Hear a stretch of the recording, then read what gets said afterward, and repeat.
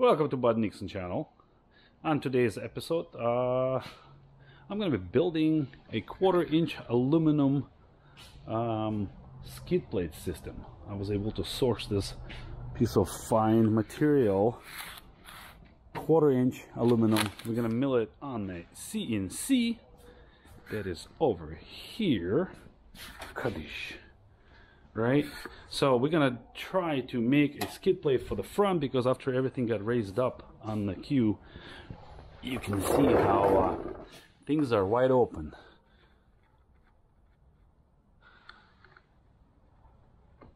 So now the skid plate is gonna be pretty basic and simple. I have a design idea in my mind. It will just have a couple of angles in it, nothing major, and probably mill out something like I don't know, something in there that we can do on the CNC, and then TIG weld the bends to make sure everything is in place, and then we're gonna be all safe and sound. So stay tuned, watch some time lapse while I'm doing the work. I know I am not doing it in a very orthodox way, because for CADing I don't use CAD software. I use CorelDRAW because that's just software that I know, and to me it makes sense to run it before I end up vectorizing the file and assigning the toolpath over to the CNC and making the G code, as they call it. So anyways, if this is your cup of tea, appreciate you staying along. Don't forget to comment, like, subscribe, and do all the good stuff. Ring the bell, get the latest updates. Stay tuned as things are rolling out and starting to move on the channel. I'm gonna try to revive the channel a little bit with more and more updates on what's going on in the shop. If you're not familiar with the channel, this is more of a overland, off-road adventures, camping, snow wheeling, snow camping, snow catting, anyways, just really outdoorsy stuff. And then if anything that's not happening as far as outdoors, we are doing various fabrication, woodworking, metalworking, and such modifications, slab work on the tables, or custom logos, or just anything, wiring, what you name it, you call it. My shop is a jack of all trades shop, where we can do anything from an engine swap to a cutting board. So stay tuned, click all those buttons, and see what happens later. So I take on a bit of drawing and then seeing how things are gonna go. Тут цифры записали. Let's see if we can put it on the computer now.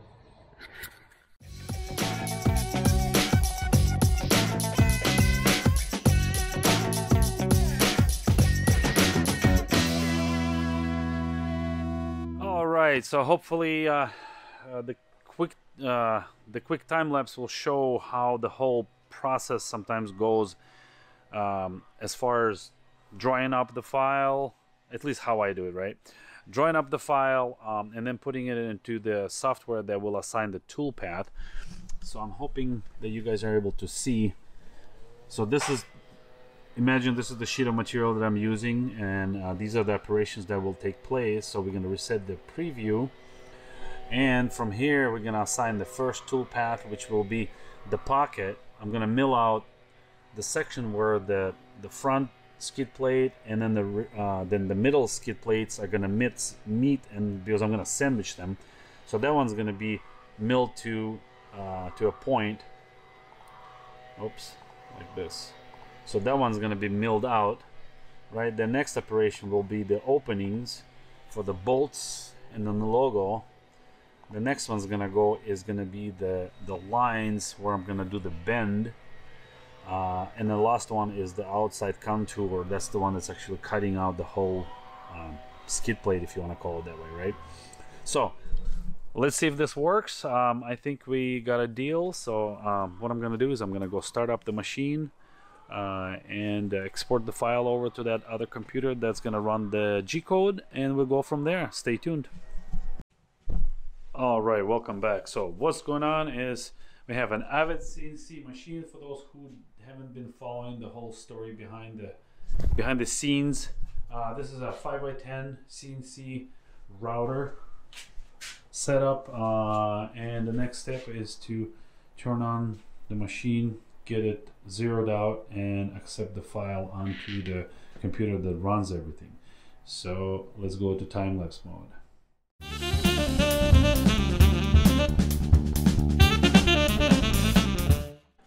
You might have noticed that on time-lapse, last section of it, I was zeroing in the machine, so we had to what is called homing it. So homed it, 0 point. Then I did a Z homing, so the machine knows how, where the thickness of the material starts and such. And now it's time to throw in our G code in here, and that's how that looks. So once that gets loaded up, we are ready to start cutting. So stay tuned and watch how that takes place.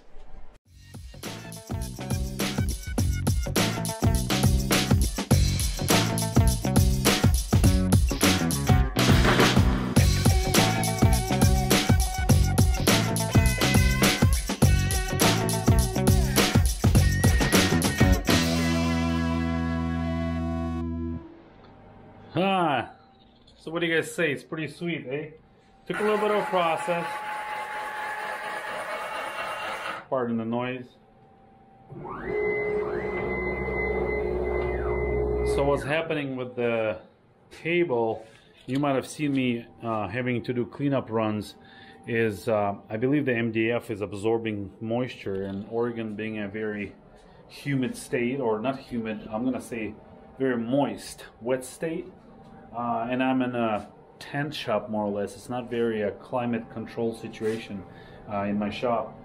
So I think what's happening is the MDF is probably absorbing some of the moisture, obviously, and making it unlevel. So I had to reset my Z point, which is the depth of cut, a couple of times to get this all cleaned up. But in any case, as long as you know what you're doing, it can be done. And I think this is so far pretty sweet. So these are the pieces, or the slots where it's going to get bent. So this is going to be the top part. It's going to go this way, and then this part will be bent this way.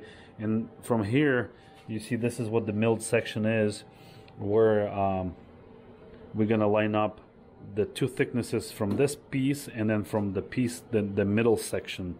So let's get this out and actually touch it, right? All right, quick lunch. Had to grab some lunch, but it's a late lunch, so you can see how thing has been milled. So again, these two lines, that's where the bend's gonna happen, and then from there I'm gonna TIG it depending on the angles that we're gonna bend them out to. I think that's pretty cool. Cue. Well, let's see if we can mount it up there and see how things go. So again, this is 1/4 inch aluminum plate. Let's see how things will work.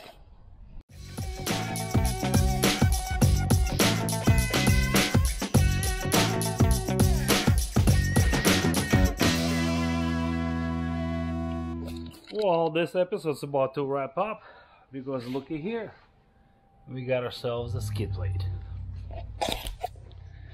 So this definitely gonna cover up and protect that frontal area from all the unnecessary elements. I'm not sure if I have to do any reinforcement to it, but I don't think I will have to. I truly do not believe it will be a necessity as far as reinforcing it to anything stronger than it is, because I think once it's welded up, it's fine. Worst case scenario, what I might do is take like a 1x1 aluminum angle, or even smaller, and run a couple of ribs from the inside to just keep it aesthetically clean. But generally, I think I'm happy with the results. So just minor trimming, minor adjustments, and then line up the bolt holes. I think I swapped the smaller to larger, vice versa, whatever. But in any case, so far so good. Give thumbs ups to this video, and I guess we'll see you next time. Boom, a little bonus footage. Well, apparently I was able to actually drop middle section and we're ready to cut. So let's go back to the time-lapse mode and get the middle section cut out.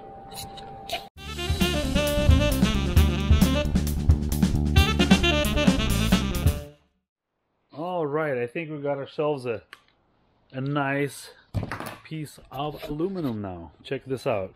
So by the way, if anybody looking, so this is the burr, very useful tool to break the sharp edge,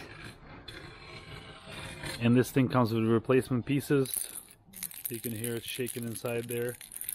So let's get this in there and see how that turns out. All right, well, today is Saturday. Good day to be out in the shop. Beautiful, looks like a beautiful day lining up for good weather. Welcome back to the continuance of the episode. This is all going to be one episode, but just 2 different days. It was Good Friday yesterday. Today is Good Saturday, I'll call it this way. So anyways, we're working on the skid plate system. So today I figured I'll wrap up today this process, and we're gonna be tagging these seams to get them to fit in.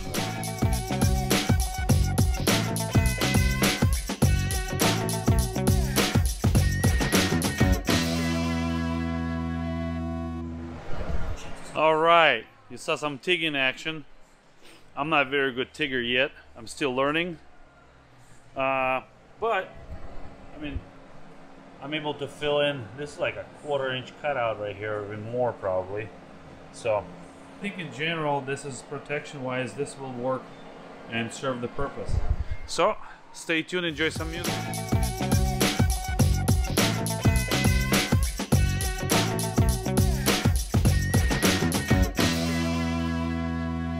All right, I think the time-lapse will look cool and gonna look cool. I just reviewed it. I think it's pretty sweet. Anyways, do keep in mind that I do accept creative and positive advice when it comes to anything, really. If you're gonna be a dick, you just go big, dig somewhere else. I'm not a full-time TIG welder, never been in school, never learned, so basically it's all first-hand experience personally. I have been MIG welding for quite some time, but TIG is something new that I picked up recently as far as the machine. For those who follow the stories and Instagram, whatever, I picked up the Everest machine, which has been very good for me. I think it's a 252, it's the bigger one, because I do like to work with finer as well as thicker materials. So this is a 1/4 inch plate. I mean, for my purposes, I think this is not too bad. And again, I'm learning, I'm still working out the fine details as far as how to sharpen those tungsten bits, whatever, and all the other fine detail. So now that we got this thing done, I need to figure out how I'm gonna bolt it up as far as what kind of hardware I'm gonna use, because what I would like to do on the bottom here, it's still warm, what I like to do on the bottom here is to see if I can do some kind of a countersink bolts or protective washers. For those who are in the skid game, not the first time, they'll know probably what I'm talking about. So they're like A-shaped washers where they tuck in the bolts, so they don't get scraped up or beat up, or you don't get hung up with those when you're crawling over whatever possible obstacle, for example. Now, I don't plan to rock crawl this thing a whole lot. I guess we'll see. But this is an overlander, so these skids are more or less to protect the vehicle from unforeseeable circumstances, such as going over the brush, certain just objects that might be hidden in a snow type of wheeling situation or something. But in general, we can always make another one if we bust this one up. So I think it's good for now. So let's get this thing bolted up.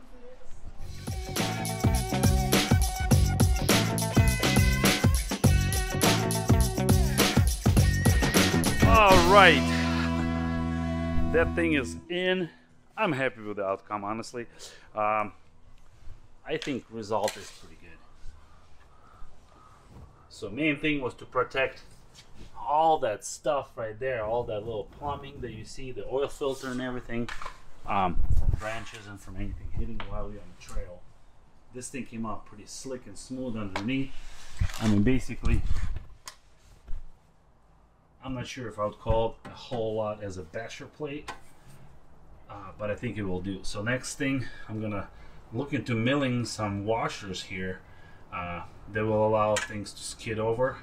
So like a 1/4 inch thick washer maybe, that will do the job. I mean, they're for sale. They're like $5 by AGM, All German Motors or something it's called, the brand. And then the other thing I noticed is actually milling and sandwiching the two panels together. I don't know if the camera shows the angle, but this thing got kind of bent out. So I think this making it too thin, if that makes sense. So for future reference, I think I might just consider taking this all the way out 1/4 inch and then only basically sandwiching the two panels together and then just taking the angle, taking the edge off of this plate here. Or maybe not even that. I mean, just let it ride as it is. You know, it's not too bad. Yeah, these M8 bolts are not gonna do a whole lot of work, but they'll hold. Now, SF Creations brace there, I just bought that thing. I didn't even bother building my own. SF Creations brace for subframe does the job fairly well. Let's get under this way, because I know a lot of Nissan guys who are watching. They might be interested to see how things come out. So main thing here, the middle skid, you can see that I have access open to service the diff if anything. Plus, I think the diff will, the diff right there, it will actually hit the skid if you don't cut that out. That's my kind of view on it. So now I have to see if I can somehow protect this area a little bit. Maybe do some kind of a skid that will protect the transmission pan, and then do some kind of a bolt-on for the transfer case. And in general, I think this is pretty good wrap-up. You can see probably, I'm assuming, the fuel tank bracket right there got a branch stuck in it or something. So that's a right there something that catches on. This exhaust is just crap because it just catches everything a kid. So we'll have to work on that as well. And the next thing I need to figure out is how to get sliders in here. So that's another project for another weekend. But for now, get a little lightheaded. So thanks for tuning in. Again, check out the other videos. I'll post some bubbles here and there in the end of the video for you guys to check out. And what else? Subscribe and comment, like, share, and I'll see you guys in the next video. Cheers.